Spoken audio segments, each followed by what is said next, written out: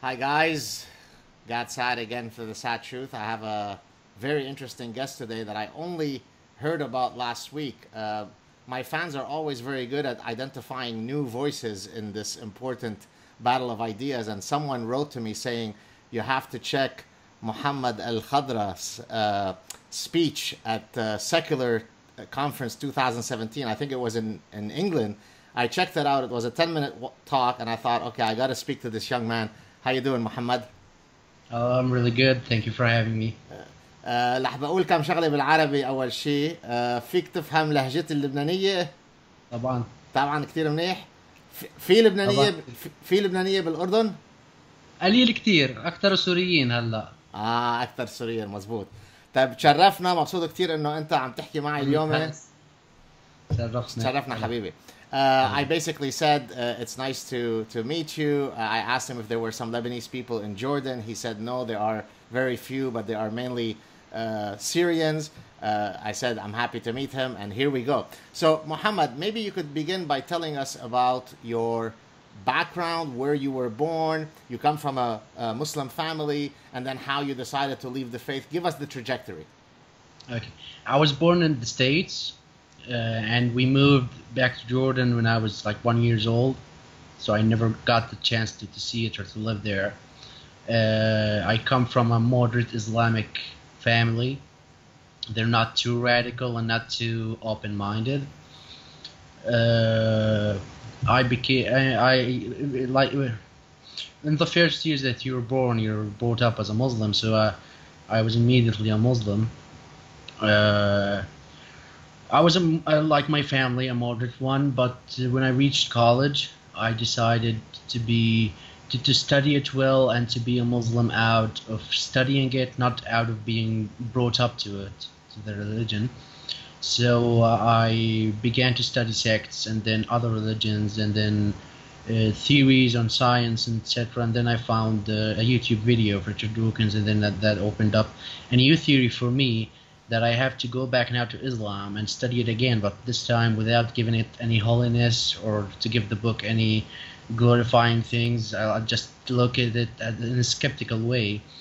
And I had a theory that okay, if the evolution is true and if all this is true, I have to find flaws that I didn't find when I was glorifying it. So I studied it back again, and then I found the inhuman and the mistakes and the incorrect stuff, and then I decided, okay, this is the right choice. So, is it the fact that you couldn't reconcile evolutionary theory with the Islamic narrative that caused you to question the faith? To question the argument of design. Right.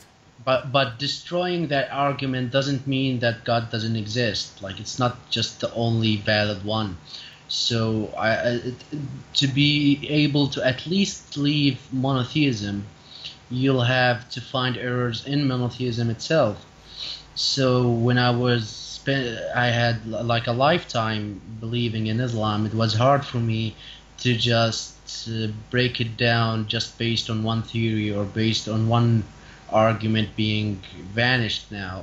So I had to go back and see the flaws myself, and then after finding them, deciding that maybe it's deism. But then I was too into logic and too into philosophy that all the fallacies came out at once, and that was the end for me. How long did it take from your first exposure to Richard Dawkins' work to you fully and openly leaving the faith? How long was that process for you? It was a few months of studying sects and then a few months of religion. Then it was Richard Dawkins. So I was deeply involved in studying religion for months before finding the video. And after the video, it took about like, I don't know, maybe a few weeks just to go back and check Islam. Because I had already built a background about what do atheists say, what do the Christians say, what's Judaism. So I had already that in mind. So it didn't take very much. I was the moment I saw that okay, the evidence is obvious. Somebody here is lying. It's either this guy or either like faith. but then faith doesn't provide the answers that this guy is providing. This guy is showing evidence that you can see and you can touch and you can feel, while on the other team, the other side is just, you can't think about this, stop thinking about this is the devil that is teaching you this, and other answers are completely not the devil, el-Yahud. No, but the devil is trying to get into your mind and trying to get you out of Islam. So the call for you to shut down your critical faculties, that was the end. Like, okay, the guy who says don't question the theory that I'm giving you is a guy with no theory at all. So when it was faith doing this to me, I said, okay, faith is too weak to take into criticism or to take these theories, because, okay, maybe it's not based on evidence, it's just faith. So why glorify it? Why think faith is something good to have? It's not. Well, I think the importance of your story, right? I mean, you're just a guy that just came on the scene recently, but the importance of highlighting your story is precisely because it demonstrates 2 points. Number one, the importance of access to information, right? It took your exposure to some inoculating factor, some vaccine against religion, in this case Richard Dawkins, for you to start questioning things. And it also demonstrates how totalitarian ideologies, who can't win in the battle of ideas, can only win by taking all opposing ideas, competing ideas out of the game. And that's the only way that they can win. So this is why I think, you know, part of the power of your story is it demonstrates why I do this, right? I receive tons of messages from all sorts of Muslims and ex-Muslims who tell me, you know what, I started reading your stuff, I started watching your videos, and you've got me questioning, right? So this, you are living proof of what the battle of idea can result in, right? Thank you. I do believe that the access to information and the access to opposite ideas is a way to change people's mind. It's not always about religion. The guy who has the craziest idea or the most fascist or dangerous idea could be right. We can't shut ideas off or shut people off or censor anything that comes out of if we censor the most provocative thing, we are censoring ourselves to gain a few information that we couldn't have. Once we decide that no, we can't hear this, we're putting ourselves prisoners in our own cage. It's not just we're imprisoning someone else. So when we do that, or when we allow that to happen, in regarding Islam, we're doing a very dangerous thing, because one or two guys might be possible terrorists, and when you get that access to information, you might save people's lives, for them to not just to be atheists, maybe just to get them to be a bit moderate or a bit secular. So it's a noble cause just to get the information to the Middle East, and just to get people to learn maybe just about science, and just to think for their own. We're not going to be thinking for them. You just have to click people to think for their own selves and to make their own. You started the, I think, Jordanian atheist group, or I'm not sure what the title is exactly, in 2013, correct? Yes, it's the Atheists and Agnostics Community. We call it JAC. It's a group for atheists and agnostics to meet and to discuss science and debates and to help each other. It was there has been many Facebook groups, but this one in particular we had a certain date to meet in person, and 28 people showed up. I know the number is very small, but in 2013 to have 28 people from Jordan coming up and saying, hey, I'm the atheist next door, it was very awesome. The number grew up each and every assembly there. This was happening in Jordan? Yes, but the problem was that there was some difficulties, some issues with some people. So now it's like, let's just lay low. We were going to be friends. We're going to be like another family to each other, but we're not going to be doing any activism. So some people are picking activism, and some people are just deciding to just leave it as it be. They don't believe that change is possible. And some people like me, I decided to no, let's be active about it. So I can't like force everybody to just be active about it, but and I can't blame them. But it's now two separate ways in mainly the country here. Just so that the Westerners can appreciate the reality of taking the positions that you take in the Middle East. Tell us again, because one of the things that I loved in your 10-minute speech at the secular conference this past summer, which by the way, I'll put the link to it in the description section for people to check it out. Truly excellent and passionate plea. I loved I saw your indignation, your anger, which frankly I share because I've been warning people. I come from the same land as you do, and I know about what can happen to people in those lands if you don't follow the line. And so I wanted for Westerners who, you know, accuse people of being Islamophobic and protecting Islam and something, tell people, someone like you, someone who's born into an Islamic family, what happens to you in those societies for holding the views that you currently hold. Well, let's pick a bit moderate country as Jordan. You will not be put to death by the state's law, but let's talk just about the law. Anybody can file a lawsuit against you that to get the word Muslim out of your ID card, and once they do that, you cannot go to the Islamic court or the Sharia court. And in Lebanon they have civil courts, and you can have a civil marriage, but you can't do that in Jordan. So if you're married, you'll get forced to divorce your wife. If you're unmarried, you cannot marry, you cannot inherit, you lose all your civil rights because there is no civil court. And that's the smallest thing that could ever happen, because the threat doesn't come from the state. The threat comes from the society itself, from families, from the community itself. Even if the family is moderate, you get the threats from the society itself. I have a friend who's now in. He went to Lebanon, and from Lebanon to Canada. He's Khalaf Abu Khalaf. His family was okay with him. They weren't that much. They didn't care that much about him being an atheist, even though that he was an imam. But the more larger community of his family were shocked by his views and that he's gay and now he's an atheist as well. So they put pressure on his own family to kill him, and that's what they tried to do. We were a few hours from his death. We managed to get him to a safe house and leave the next day to Lebanon, and afterwards he got to Canada. So it's not just the family, it's the community. Anybody can be a threat. Anybody who knows about you or knows where you live or where you work. There's a joke at my job.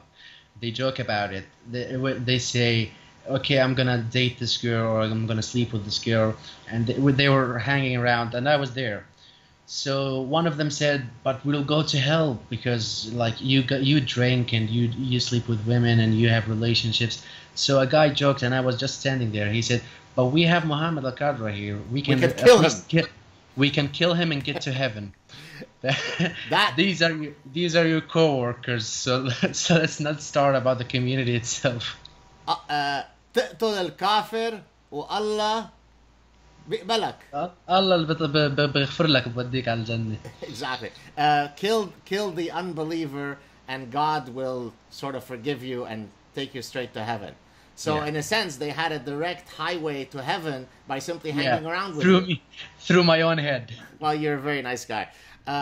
So one of the stories that I also remember from your short speech, which I thought it was very poignant, was when at one point you were walking out somewhere, and you'll tell the story better than I will, and some ex-Muslim woman told you, please take off the tag because it says ex-Muslim or something, and you said, but why? We're in London. And then she said, yeah, but we're going to be passing by some Muslims. Is that, did I get the story correctly? Somehow. It was, let me just say, it was my first time outside of a Muslim country. I only went to Jordan and Syria. So when I flew to London, I had this idea that finally I'm going to be where Richard Dawkins is, where the late Christopher Hitchens was. So for me, it's a free world, a free country where you can say and do and wear whatever you want. You can be gay in public. You can be an atheist in public. You can be a Muslim in public.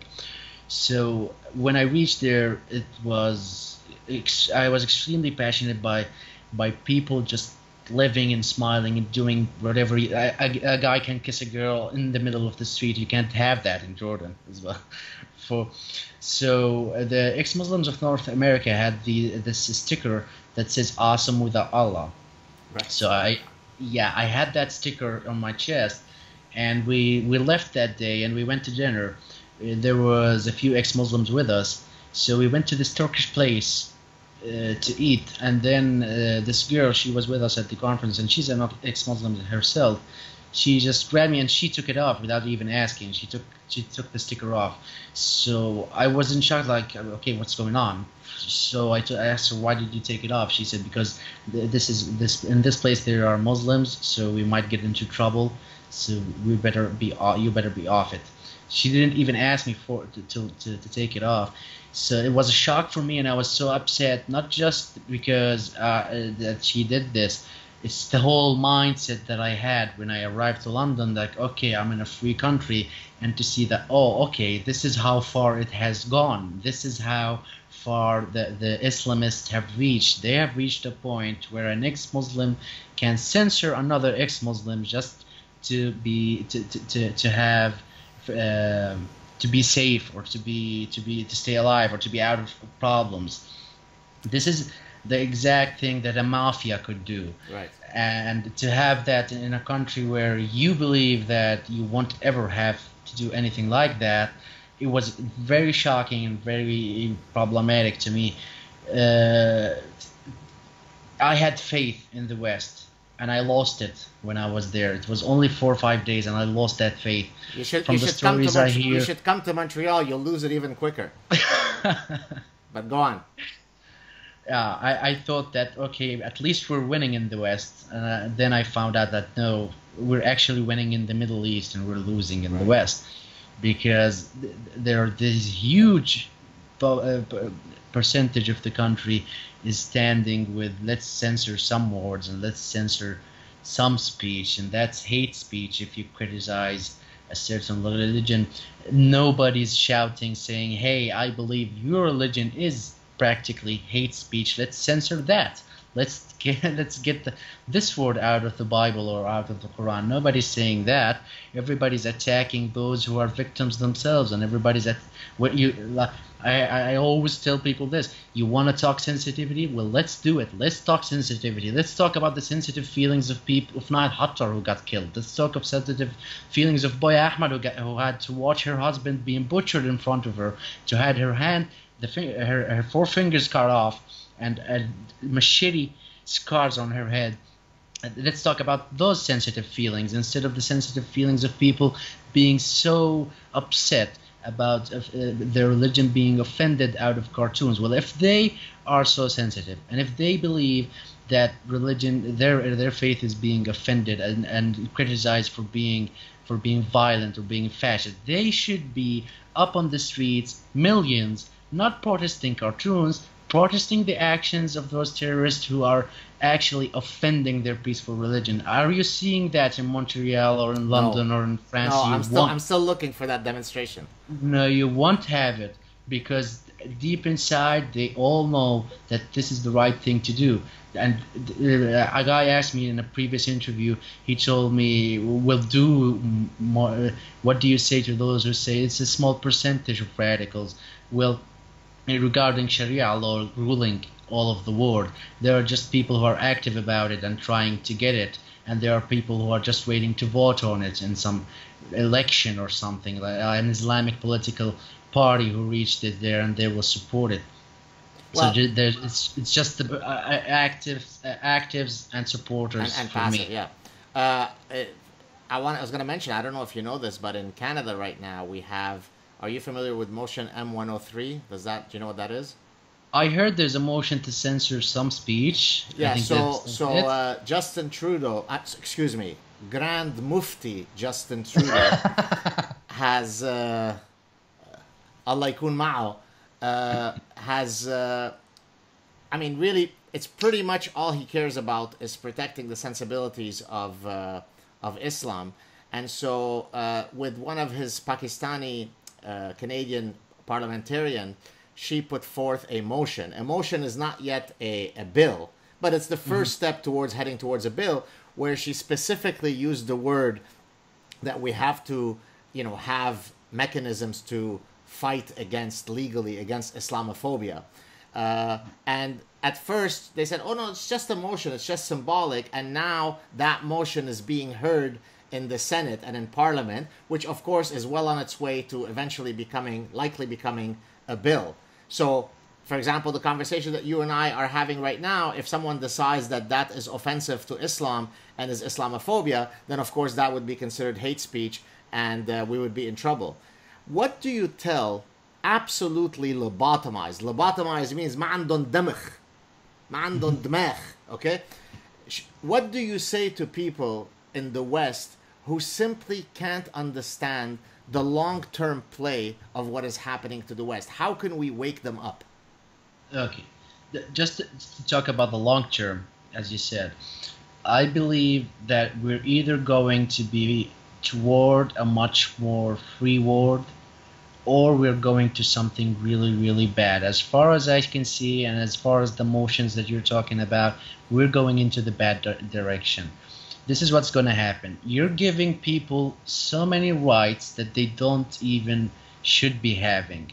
And once you are giving them those rights, you reach a point where you will say that, no, I won't give them this, and actually I'm going to take one back. I can't see you probably. Maybe we lost connection. You can't see me? Can you see me? Can you hear me good? I can hear you. Can you hear me? Okay, yeah, now. It's okay? Okay. Go on. Okay, okay. So you're giving them so much rights and that they don't even deserve. And once you decide that, okay, I'm not going to give you this, or I'm going to take this back, you'll not be faced with some extremists. You'll have these minor communities of Muslims feeling oppressed, and once they feel oppressed, you'll have a much larger reaction. And with that reaction, you'll have the government putting on another reaction of taking more of those so-called rights. So it's going to be escalating into not just having one terrorist attack each month or each year. You'll be having terrorist attacks all day long. Like we have in Europe. Like we have in Europe. Yeah, because you have communities now feeling oppressed, not just a small sect of Salafis feeling that jihad is the only way. And with the censorship and with the selling the term Islamophobia as the Islamic Brotherhood is selling it, and they started it a while ago, putting Islam as a race and selling that idea that it's forbidden to ask questions and to criticize it, it's just the way that fascism works. They put on an idea and you cannot question it, you cannot talk about it. This as I said in London, you have freedom of speech. It's something so precious, and you're selling it out just to be too nice and just to be pleasing to the enemy that's looking to take away your own rights and your own achievements. Do you want to have an Islamic State in Canada? If you do not want it, just do not obey to Islam and give it the grounds to oppress more and more people and to oppress ex-Muslims like us, and to put the guy who says I should be killed, I give him every right to say that, but at least give me the right to defend myself and say that no, I shouldn't be, I should be alive, and should be speaking against you. Call out your enemies, call out those who want to destroy your own society. You have the most brilliant and beautiful ideas about how a community should live and how a country should be run. You're taking the first steps of losing that. They're not just fighting you with bombs and suicide bombers, they're fighting you in a battle of ideas, and you're helping them with shutting down our own fight back and our own ideas, just to be nice to them and to appease to the enemy who will not appease to you if he was in your own position. Well, as you probably know, several Muslim leaders and theorists have said, and I've mentioned this on several shows, that this is the Muslim speaking, we are going to conquer the West in three ways. we're going to conquer it through the womb of our women, right? Demography. Yes. We produce 5 children, you produce less than 2. We're going to win over the long term. We're going to conquer you through hijrah, and I'd like to talk about that in a second, about immigration. And number 3, we're going to conquer you by using your miserable freedoms against you. They advertise this. They say it clearly. They tell you what they're going to do, and yet the West keeps sleeping and calling everybody who says anything as a hateful Islamophobe. It is so frustrating because you see before your eyes your society slowly going to the abyss of infinite darkness, and there's nothing you could do about it, right? You stand and you scream and you shout and you warn them and you say, listen to Mohammed Alkhadra, listen to Saad, listen to people who've grown up in those societies, but there is always some white guy who lives a privileged life in Montreal or London tells you, no, you're hateful, you're an Islamophobe. It is maddening, right? Yeah, it's like history is coming back again. Everybody saw how Hitler took over Austria and how they took parts of Czechoslovakia, and then he wanted a little part. Let's have a little part of Poland, and they saw what happened. They saw how fascism works, and yet France and England were okay. Let's appease to Hitler. Let's try to have peace in our time. But what did happen? If they acted in previous, would the World War II be the way that it was? It was the voices that were saying that no, war is coming. Let's try to prevent that, but not by appeasing to the enemy, by fighting off the enemy's ideas. Those voices are the ones that should have been heard, and people seem to have not learned from all of this. They say, okay, you cannot shout fire in a crowded theater. But maybe just give it one thought for people in Canada or the UK or in Europe as well. Just give it one thought that maybe we're really shouting fire in a really fire situation. There is a fire. There is a fire, and there's going to be a much bigger fire if you decide to not let us criticize it, not let us face the thought by thought. By not preventing us from moving a speech against a speech. The next level will not be speeches against speeches, and will not be preaching against preaching. It's going to be a gun by a gun. And let's not reach that point. Let's just try to face it off while it's still talking. And in most countries, in Barcelona and in Marseille a few days ago, it wasn't just speech. It was knives and bombs. Well, in Edmonton 2 days ago, in Edmonton, Canada. And when I discussed this, a guy, his name is, I think, Mohammed Ali or something from Egypt, wrote me a private message. He wasn't concerned about the innocent Canadians who were killed by a truck of peace, but rather he was concerned about the fact that I would, insult his religion. It shows you what a cancerous, evil mindset it is, right?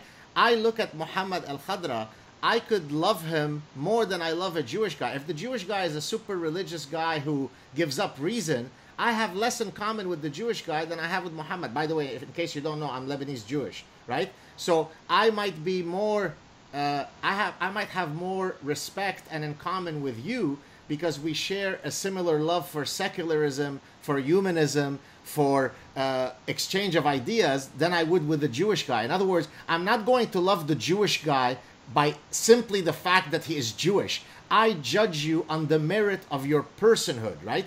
And so I might have tons more love for Mohammed Al-Khadra than I might have for 100 different Jewish guys, right? How is that hateful, right? I am trying to protect the rights of all people, Muslim, non-Muslim, atheist, believers, from living their lives with dignity and with freedom. What's hateful about that? Now, someone like you who comes from the Middle East can appreciate this, but imagine how angering it is for me to watch my colleagues. I'm a professor, right? I see my colleagues. They're not on my side. They're not on your side. They're on the side of Islam. It's unbelievable. Yeah, they're on the side of Islam, and they're on the, because there has been a lot of racism in Europe and in the States and in Canada that people are just too afraid to be called a racist. They're more afraid to be called a racist than being called dead. They'd rather see Absolutely. themselves die and see their whole civilization die. Just don't call me a racist. Well, okay, take it. Take the word racist because it's not a race. Hear it out. Let them attack you by words. At least keep your civilization and keep your secularism, keep your free speech, keep what's more precious to you. And they don't see it as precious. They don't know what it means to walk in the street and have to act as a Muslim every single day of your life, and to have to act in a certain way and to hide and to live in a closet just to stay alive. They have never felt that or lived that. Try And being they a seem to. try being a Jew in the Middle East. Yeah, exactly. Exactly. They never tried it, and so they don't appreciate what they already have. And this is what I'm trying to say to them. Just hold on to it. I'm not asking you to provide any support for any ex-Muslim in the Middle East. Just at least keep your civilization, keep this model that we atheists in the Middle East look up to, and say, okay, at least there is hope. There is half of the world who live in this such way. Now you have an ex-Muslim who comes to those countries and sees the opposite and sees, okay, maybe I was wrong. Maybe the whole world is now conquered by the idea that you cannot say no and you cannot curse at an idea and at an ideology that is so poisonous that you should be cursing at it and you should be criticizing it. And they say, no, it's not. Let's not talk about it. It's just, it's even imprison people for saying anything about it. I want to actually, you mentioned something in your talk, which I also love, and I want to come back to Hijrah in a second. But in your talk, you referred to just Islam. No Islamism, no radical Islamism and jihadism, and also it's Islam is Islam, which is a point that I've repeatedly made.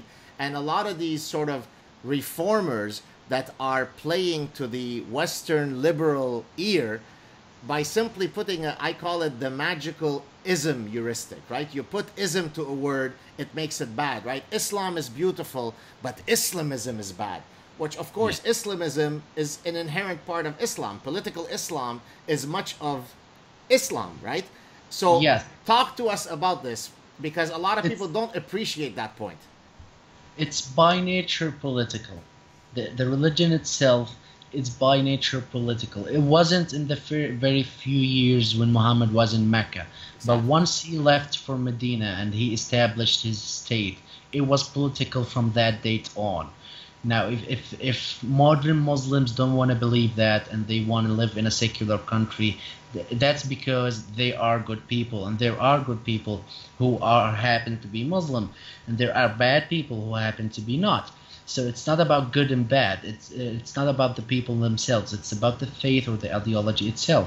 The ideology itself says that okay, there is that they call it Diyar al-Harb wa Diyar al-Islam, the house of Islam and the house of war. So the House of Islam is the countries where it's ruled by Sharia, and the House of War is the countries that are not. In the House of War, you're forbidden to live there unless you're preaching Islam and unless you're trying to get some information, some knowledge, some technology, some studying, or you are fighting them there. So they see you as the enemy, but most Muslims will not take that into consideration. But it's the problem is that it's a ticking bomb. Like I was a moderate Muslim, and then I said, okay, let's study sex, and once I studied sex, I said, okay, maybe Salafism is the right path because Salafism says that okay, take the book for what it says, it means what it means, and it's the unalterable word of God. So once you study at that in that way, you are a radical. Once you take Islam for what it is and you don't try to cherry pick the peaceful parts or the nice parts, once you take it as a whole, you are a radical by doing that because there's so much extremism and so much violence in it. Now, the So beautiful, if let you me interrupt study, you. Sorry. So let me interrupt you. The incredible thing is, you've studied Islam formally. You're obviously in Arabic. Arabic is your mother tongue. Arabic is my mother tongue. We both know Islam very well, but there will be a Western guy with a French name at some university who will tell us both that we are misunderstanding the otherwise peaceful message that we are reading. So he knows more, because usually when you don't speak Arabic, the way they get to you, they say, but you don't speak Arabic. If you only understood Arabic, you would know it's all beautiful. But then you come to guys like you and me, who Arabic is our mother tongue, but somehow they still argue we're not understanding all the love and beauty, correct? Yeah. You could have a lot of beauty, and you could have a lot of nice things. Let's give them this gift. Let's say it's 99% peaceful, but at least there is 1% that people might take as the literate word of God and use that to kill others. Just having that 1% says that, okay, let's just open the window and throw the whole thing out. You can have manners without religion. You can have morality. You can be a good person without religion. You don't have to take this guidance to violence and war and discrimination and misogyny and use that to live your life. The offer of this certainty that you already know what you have to know is an offer that is not worth having. It's something that you shouldn't be taking as a gift. It's something that you should be taking as a prison. And the people who try to sell the word Islamism are just trying to also be too nice, or they are part of the movement. Majid Nawaz. Sorry, I just coughed. I had something in my throat. Go ahead. It's just people who are trying to be too nice, or if they are from the other side, they're trying to deceive people to believe that no, it's just a small percentage of terrorists or radicals. Selling the word Islamism or selling the word political Islam, it all means the same thing. And as I told you before, there are just people who are active about it and others who will just wait to vote for it. You can't believe how many comments were supporting ISIS in the Arab world at news channels when there's a news like Al Jazeera, when they put that ISIS have launched an attack against Al-Assad. You can't believe the amount of comments cheering up for it. And once they saw that, okay, maybe they're a bit too extreme and this caliph thing will not work, once they thought, okay, ISIS is losing, everybody was like, okay, ISIS is not part of Islam. That's right. They're fake Muslims. They are kafirs. Right. If the caliphate won, you then they would be have true seen Muslims. the millions Exactly. of people supporting it. Well, I've had conversations with a lot of people where they ask me to provide them with quotes from different imams and so on. And I will give them all sorts of authoritative sources. And in every single case, they tell me that the imam in question is not a true Muslim. So you take a guy who's dedicated his entire life to studying Islam. I mean, Yusuf al-Qaradawi, right? I mean, the Sunni cleric who is arguably the most famous and knowledgeable and influential Sunni cleric in the world. I will quote something by him. The answer is, yeah, but I mean, he's no true Muslim. He doesn't understand true Islam. So, I mean, how do you fight against such impenetrable departure from reason? Do you have a magic recipe for that? I actually do. Okay, let's hear it. Do not look at imams and do not look at Muslim figures. Hell, don't even look at the Baghdadi or the Zawahiri or Al-Qaeda. Don't look at their own thoughts. Just pick the Quran and pick the Hadith. Does that represent Islam? Well, if that doesn't, well, nothing does. And Muhammad's Sirah also, of course. So yeah, let's not talk about political figures or religious figures. We won't care about them. I don't care what an imam says. Let's say what the Quran says. Does it not say beat your wife? Does it not say that? Does the Hadith says that I shouldn't be put to death? Does the Sirah or the story life of Muhammad, isn't it proven that he killed Ibn Ka'b who was just saying poetry against him? Is that the hate speech that Canada is trying to prevent and to do what the Prophet does? Well, actually, you are right. You have a prime minister who is a bit mufti. So just don't look at what the public figures say, because they will answer you that they don't represent Islam. Just bring on the phrases and bring on the hadith. Bring it on and tell them that if this is not representative of Islam, then what does? Well, usually what they will answer, now it doesn't work as well on me or you because we speak Arabic, but usually what they'll say is, I mean, yes, on the surface, it looks like it says kill, kill, kill, kill, kill, kill, take a break for an espresso, resume killing and raping. But that's because you don't speak Arabic well. If you understood Quranic Arabic, you know that it is meant as an allegory of kill with caresses and love. You Islamophobe. Okay. If you knew true Arabic, you'd know that it's not killing. It's killing with caresses. What do you say to those people? Okay. The in the Quran itself, it says that it is a message not for certain people, and that God sent previous messages to certain people, sent people to Israel, or to the people of Egypt, or to Christians. He sent specific messages to specific groups of people. But this time, in this book, I'm going to be talking to whole humanity, in all languages, in all communities, for the whole, from this time to the end of times. So, and he keeps stressing that it's not a mystery book.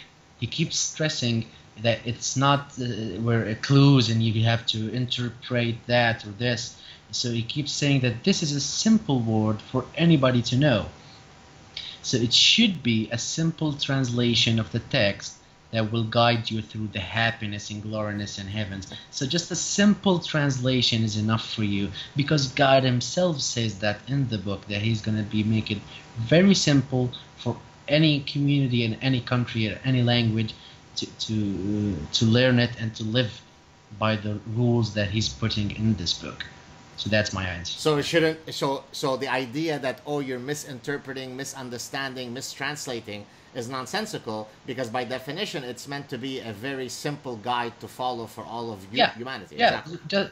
Just do what people do in studying other religions' texts. They when people try to dance around the meaning of beating your wife, for example, it says that if she's not obeying you, don't sleep with her, sleep in a separate room, or don't talk to her. The second thing is first you have to advise her, and the second move is not to sleep with her and talk to her. Then it says to beat her. Yes. They come and say, okay, it's not beating, it's just a pat or something. Right. Okay. But if we are escalating the reaction to this woman, Yes. and saying first advise, then don't talk, then beat, does it look like a pat on Caresses, the back? right? Exactly. It does not look like a pat on the back. Just read the whole thing, the whole text. You'll understand anything that a guy says. Okay, you'll have to get Arabic to know this and that. Tell me quickly, since we're talking about some of the contents in the Islamic holy books, tell us a bit about your experiences growing up in Jordan with the Jew hatred.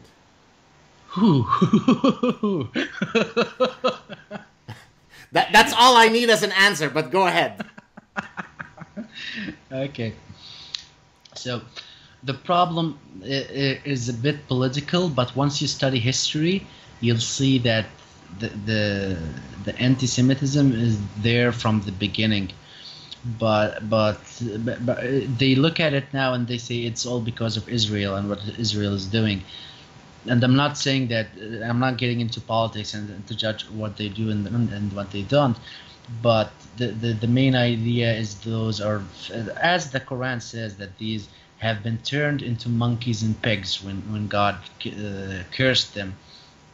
So they see them as filthy people, as cowards, like it says in I don't know, I remember if it's in the Quran or the Hadith. I think it's in the Hadith, that when the end times come, the Jews will be hiding behind a rock, and the rock will say, "Come on, Muslim, there's a Jew behind me, come and kill him." Exactly. So this whole glorifying of killing Jews and putting an end to their lives, and even they talk about when Umar al-Khattab was liberating Jerusalem from the Christians.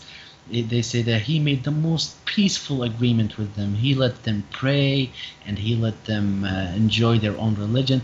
Well, there is a phrase in that says that on one condition, that they will not allow Jews to live in Jerusalem or to worship or to do any of that inside the holy city.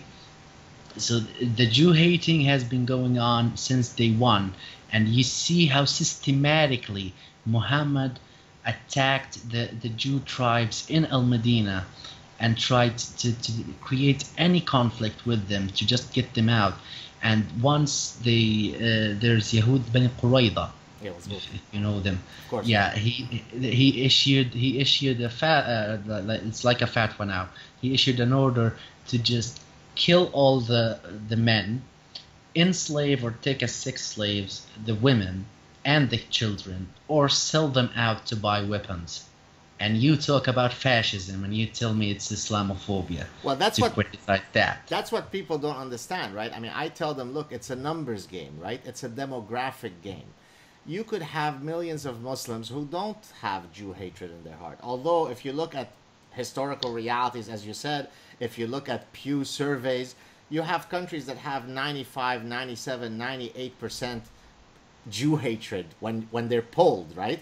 How many Jews live now in all over the Middle East? None. What happened to them? There used to be tons of them. What happened to them over the past 100 years, right? So it doesn't take Einstein to understand it. You just have to ask somebody who's lived it. What happened to us in Lebanon? What happened to my brother-in-law's family in Egypt when they left Alexandria? They were Egyptian Jews. What happened to Iraqi Jews? What happened to Yemeni Jews? What happened to Algerian Jews? What, right? So, I mean, how much data do you need? So when I tell people, I have no hatred towards individual Muslims, not at all, right? Muslims wanted to kill us, and Muslims were also the ones who saved us, right? So it's not as though I hate a guy called Mohammed Alkhadra, but do I have the right, as somebody who comes from a history, to say, well, with increased Islam, is it going to go well for Jews or not? Is it going to go well for gays? Now everybody loves LGBTQ rights. Are the rights of the LGBTQ going to be improved if there's more Islam, or are they going to be worsened? So it's a very simple equation. I always tell people, look, at the end of every day, I could weigh myself. And one of three things has happened. I either put on weight today, my weight didn't change, or I lost weight. There's no other possibility. So by the same analogy, when Islam comes to a new land, there are very few possibilities. Either the society becomes more free when Islam comes, nothing changes, or the society becomes less free. As someone who comes from Jordan, can you tell us what happens if Islam increases in a society? Well, you can see it by looking at pictures of Egyptian and Afghanistan women and Iranian women when they were ruled by just a little bit secular monarchies or countries and presidents. And then when the political compass turned into Islam, how changed into the community was. In Jordan, my mother keeps telling me that they used to wear skirts and they used to go out, and now all I look when I was in college is hijab, and it's niqab, and it's people growing beards, and a large number of Salafis that they didn't exist, as my father and mother told me, in the previous 20 years or 30 years. It's just exploded into this sudden move back into Islam, because what the Islamic Brotherhood keeps selling is that Islam is the solution. Once you grab into Islam, the whole community will rise, and you'll have that imperial Islamic caliphate back again. These are not peaceful thoughts or peaceful parties. They keep telling that they are against American imperialism and Israel is imperialism, but they want their own empire and their own imperialism. They're not against conquest. They're only against conquest if it's another country. If it's their own, they're much more favor of it. Right. What do you think of hijrah? So immigration. So someone like you, who obviously would be someone that should be welcome in the West. You come from an Islamic background, but who cares? You are somebody who would be very consistent with the values that we hold dear: secularism, humanism, free thought, and so on. How do we strike a balance, right? I'm an immigrant, right? I wouldn't have wanted them to shut the door on me, so I appreciate the value of having a humane immigration policy, but I also recognize that you can't have millions of people allowed in, most of whom don't share any of your cultural values. So what do you have you given it some thought as to how do we strike that balance between being humane and not committing cultural suicide? Well, I gave it thought, but I can't find that striking balance as you said, because if you don't allow people in, that's a shutdown of your own principle, and if you just open the gates, still it is a problem, as you see in Germany now. So for me, I don't believe that even a background check is possible, because if you do a background check on me when I was like just moderate, you would let me in. And once I became like a bit more extreme and believing that, okay, we should have that caliphate, I would be thinking that when I will be in your own country. So, and to ban me is just giving them more of the feeling of being oppressed, or look at what they are doing to our own children and daughters. So I just can't figure that out. I can't figure a way where you can stay on your principles and still defend yourself. The balance between like privacy and security, I can't find that as well. I would say, I'm sorry, go ahead, finish your thought. Yeah. They struck you in a way that you cannot defend yourself regarding immigration and regarding the balance between safety and privacy. The attack came from a very certain point where you cannot deal with it. You're just standing there and they're just breaching in.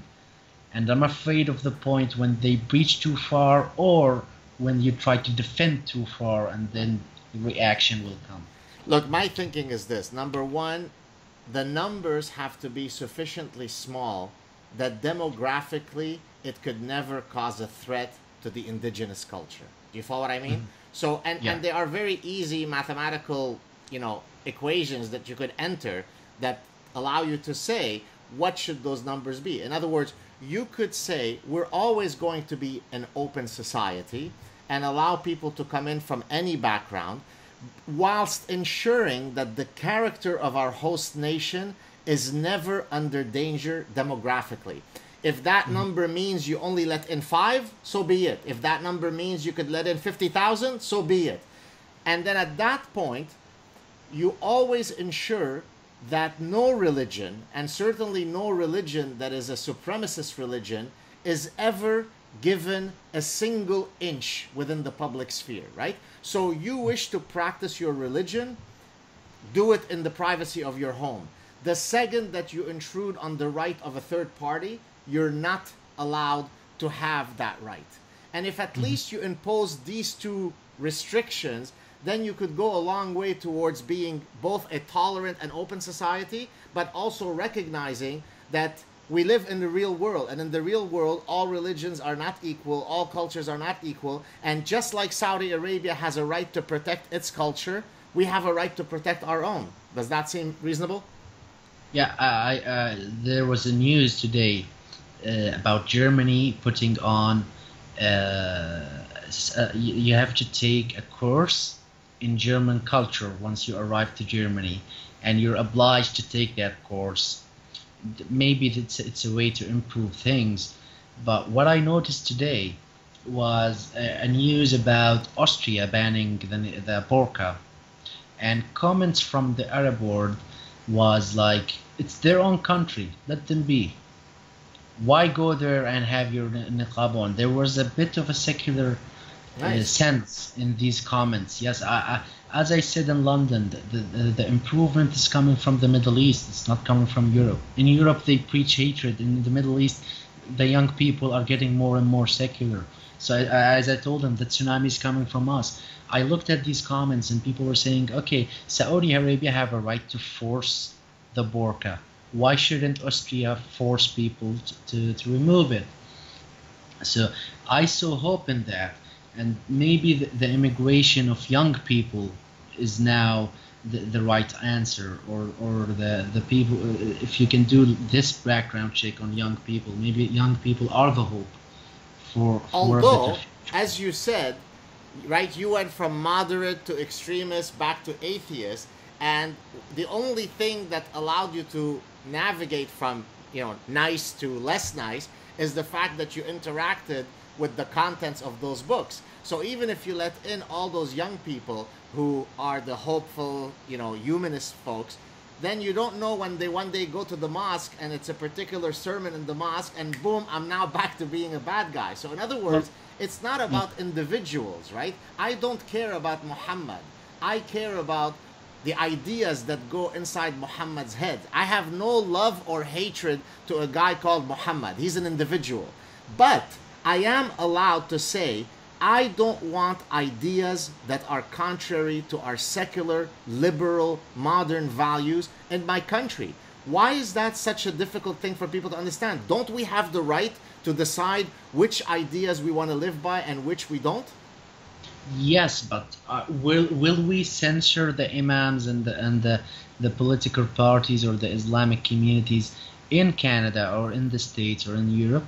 Will we censor them and say you cannot say, like, can a guy come to the street and say, I believe that the British police should be put to death, or we should cut off the heads of the UK policemen? Would we not allow this to happen? I believe we should. I believe that you should let them speak up. So you're willing to go because I'm very much of a free speech absolutist. In other words, I think that we should allow, except maybe where I might even be less of a free speech guy than you, is I think that we do have to draw the line as direct incitement to violence. So for example, when the imam comes to the mosque and starts the sermon about the extermination of the Jews, then no, that's not acceptable, right? So you could say whatever you want, as long as you could say, I think Judaism is a bunch of garbage. It's a garbage religion. I think it's absolute nonsense. I hate Judaism, and that's perfectly fine. But if you say, hey guys, after we finish the sermon on Friday, let's go out, look for the Jews, and kill all of them, no, you're not allowed to say that. But you think that you should be allowed to say that? Yes, I believe you should, because let those ideologies show for what they really are. Let people inside death and inside, let them speak up and let their voices be heard all over Europe, and then let's see what the reaction will be of those who are trying to cut off to bring on the term Islamophobia. Let them speak. Let them gather in the streets and say, let's kill Mohammed Alkhadra and let's kill the Jews. Let them say it out loud, because as I told you when we began, we're putting a cage for our own selves. The guy with the most extreme word that comes of his mouth, and he says, let's kill the ex-Muslims or let's kill the Jews. I'm sorry, but it must have taken him at least some effort to say what he's saying. Maybe he has 1% of truth or wisdom, or maybe it will just let us think that, okay, why does he say this? Maybe all the ex-Muslims should die, or maybe all the Jews should die. Let's just think about any harmful idea. Let's give it a thought. You're more. I have found the guy who is even more of a free speech absolutist than I am. Congratulations. Give him the right to say it, and give yourself the right to respond to it. Right. But don't give him the right to say it and shut me down and censor me down and tell me, no, I cannot object to what he's offering or what he's saying.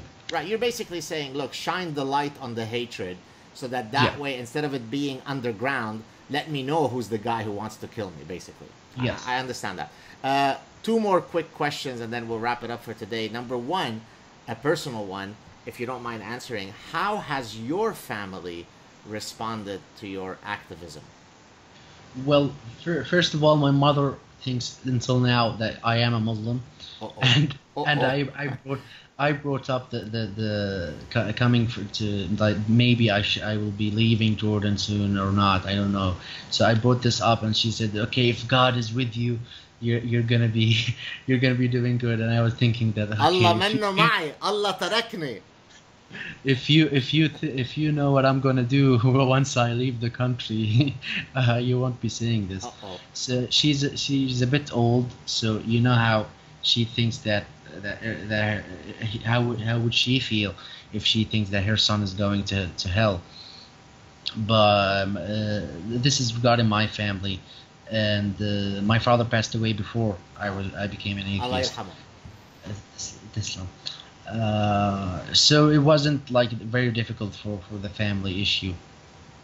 The community, as I told you, we had jokes at work, and they're not too hostile.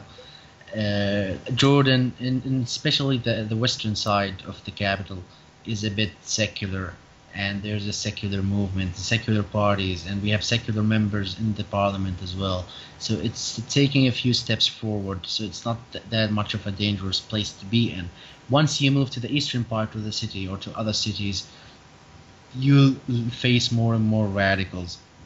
And as my friends and people who are in the group or out of the group, like Nahat Hattar died, and Khalaf Abu Khalaf I told you about, and many cases there was physical threat, but it depends where the family stands and where the community stands. Some families are okay with it, and some families are not. If I was a woman, and the family knows about it, I will be surely put to death, because they don't see us just as people who are rejecting Islam. They see us as people who are immoral.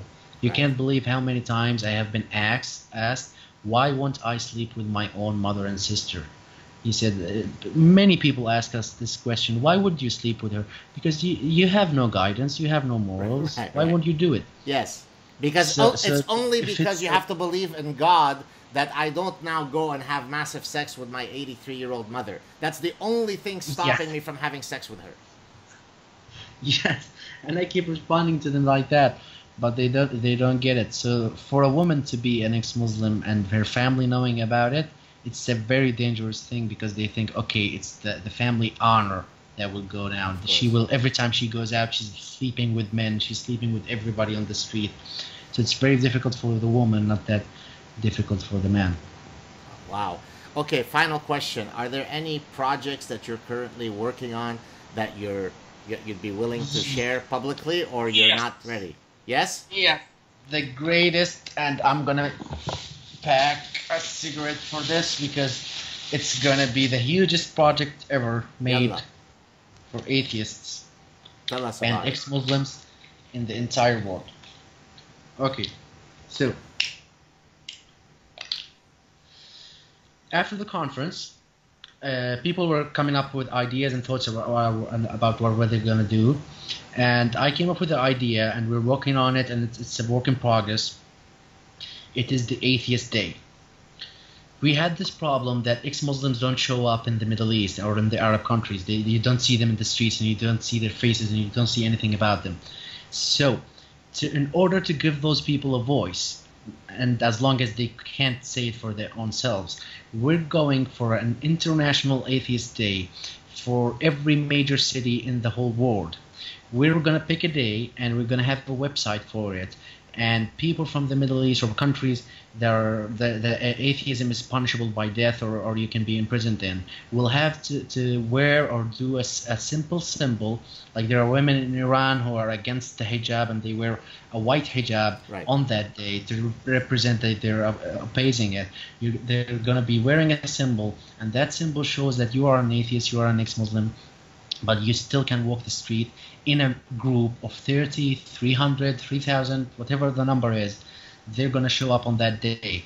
And in other countries where there is hopefully free speech and free word by that day, and hopefully you guys will keep that free speech until then, atheists and ex-Muslims internationally will be walking the streets and giving these people a voice, and doing a protest for these guys and for all their own selves, and meeting with other fellow atheists and ex-Muslims. On that day, we will represent that we're going to be like the new gays or the new LGBT, because everybody cares about the LGBT community and nobody actually cares about the ex-Muslims community. Let's do that. Let's have the West look at us as individuals who have rights. We have the right to refuse to follow any faith, and to refuse the dogmatic fascist belief of Islam, and to have the right to criticize it, and to be faced with the threat of death for that. Let's have some, at least some recognition that we exist and we have those rights. And maybe we'll reach a point where when all those people gather in every city, we'll reach a point where we can support each other and we can all work as a single unit. Once we reach that, we'll be achieving more and more, because you see them in social media, you see them through Facebook or through a YouTube video from a time to time, but you have never seen crowds and crowds of atheists in Amman or Cairo or in Mecca. I bet that there will be an atheist in Mecca and just taking a picture of that little symbol and posting it online or sending it to us. I will give you a word that once this day is accomplished, you will see how many ex-Muslims and atheists are in Muslim countries, and you'll see them wandering off the street with this little symbol of freedom that they're wishing to have. And I will be counting on the West to give these people the voice and to shout out what they're wishing to say on that certain day. That's beautiful. Well, you can certainly count on my support. I don't know if you can count on all the West, but I will certainly do my part to protect your rights and the rights of all people to live a life of freedom and of dignity. What I want people to take away from today's message as we wrap this up is, here you are, someone who is in the Middle East, who is taking unbelievable personal risks to speak out. And when I receive emails from people in the West telling me, hey, Dr. Saad, what can I do to participate? And then I give them some possibility, and they say, oh no, but my girlfriend will get angry. Then I give them a second possibility, oh no, but my Facebook friends will get angry. Then I give them a third possibility, oh, but I might get fired from my job. What I want them to remember is all the Mohammed Alkhadras, all the people in the Middle East that have a lot more to lose than their girlfriend's love or their parents' love. They're putting their lives on the line so that they could live a life either with Islam if they want or without Islam if they want. And that's what we should remember. We should remember all the Muhammad al-Khadras that are putting their lives on the line so that they can have freedom, which we in the West take so much for granted. So there you have it. Buddy, it's been a real pleasure speaking to you. I'm losing your voice. Did you hear did you hear everything that I said? Yeah, I heard. Okay. I heard it, and I want to say to these people that the conversation of either the existence of God or free speech or the principle that the future of the human civilization counts on these conversations and counts on people defending the rights of others, because once those others are gone, you will be defending your own. So to choose to be silent in a moment like this and in a fight like this that depends on the whole civilization, on the whole principle of the Western civilization, to shut up, and you go and shut up by your own. But we and people like you and people who believe that this is the fight that we should be fighting and this is worth living for, we're gonna fight this all the way. We're gonna fight this to the end. And if you want to surrender, you do it by your own name. Don't do it on the name of Canada, and don't do it on the name of law. Do it on your own. Stay in your home and decide that we should be put to death, and that is something you should be quiet about it, because death is coming for you. If you choose to just let them have it their way with us, they're gonna have their way with you. Exactly. So you do it on your own name.